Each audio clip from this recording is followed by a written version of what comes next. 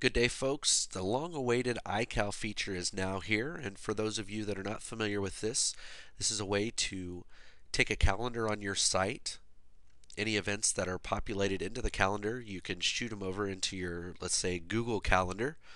That way it's dynamically sent to you and you don't have to go searching for it. So this is how you're going to set this up.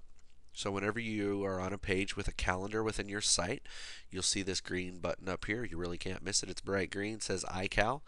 You're going to click on that button. It's going to pull up a dialog box just like this.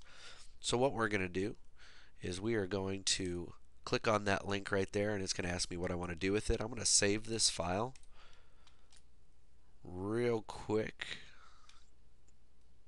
All right. We've got that. We're going to close that. Now I'm going to go over into my Google Calendar, and I'm going to go into my settings. And of course, this is going to be different for those others that are dealing with other email or calendar options.